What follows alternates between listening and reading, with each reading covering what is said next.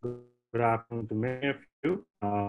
It's still 11:50 here, and I'm going to talk about our work on democratizing genome sequence analysis for COVID-19 using CloudLab, which is an NSF-funded experimental testbed for cloud computing. I'm at the University of Missouri, Columbia. And so the motivation for our work is pretty straightforward. There's a growing interest in understanding how an individual's genome actually impacts the symptoms that a person sees due to COVID-19, as well as the severity of the disease, as well as the eventual outcome, whether they survive the disease or not.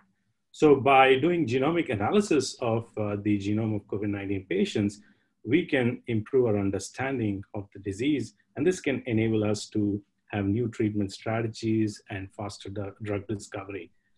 There are a number of publications that are coming up, and one of them is in the New England Journal of Medicine that did a genome-wide association study, and this was about using about 1,900 patients and studying their genetic variants in their genomes. Another effort that has been around is the COVID human genetic effort, and it's an international consortium, and the goal is to basically identify how an individual's genome impacts their response to COVID-19. So our genomes may hold the answers to fight COVID-19, and this is an important area to focus on.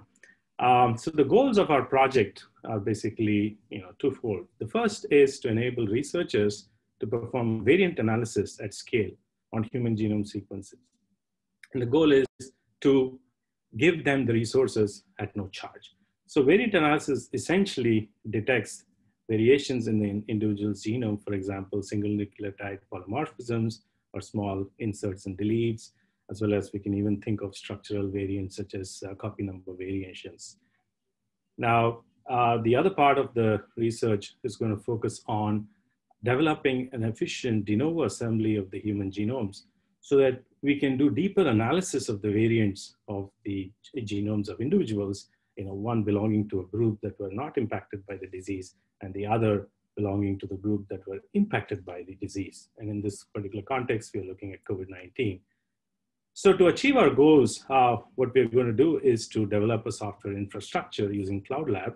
And CloudLab has been around for several years. It was originally designed for computer systems research, and it was not really planned for data-intensive workloads. But in this particular effort, we are going to show how we can leverage CloudLab and have workarounds around some of the limitations that it has to build an infrastructure that can support large-scale genomic analysis using cluster computing technologies, as well as open source tools. So we are going to be looking at the best practices that are out there for genomic pipelines.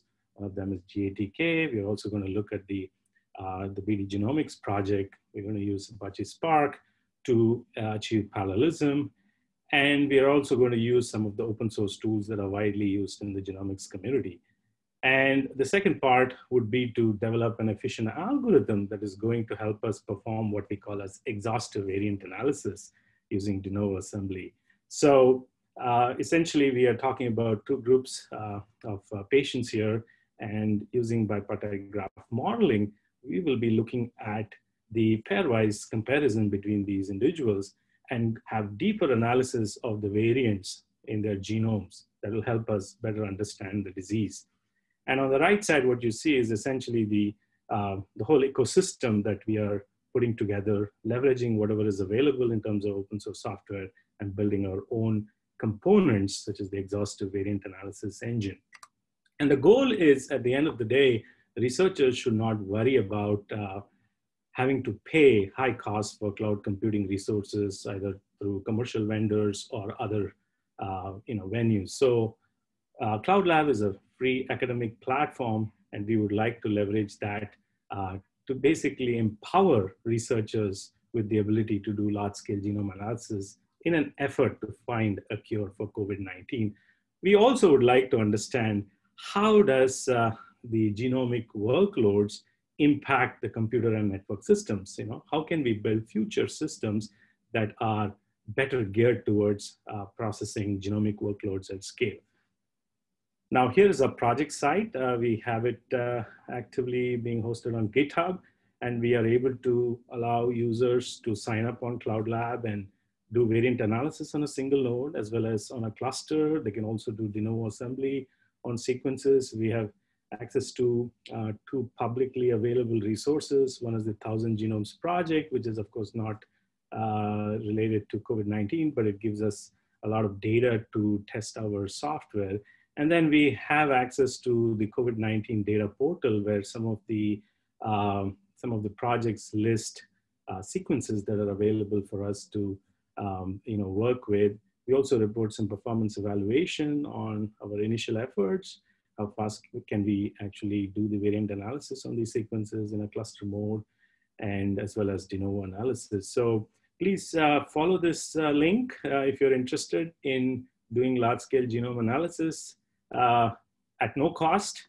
Here is a simple UI that we are currently building so that you can provide access or provide the URLs for your files, and then you can just say execute and give your email ID, and then we will send you back the variant analysis file once the process is completed. Here is our team. It includes a diverse set of researchers ranging from pathology to genomics to bioinformatics to epidemiology. And my PhD student, Arun Zakaria, is actively involved in building the software along with me. So feel free to reach out to us if you have any questions or interest in using our platform. And thank you so much for your attention.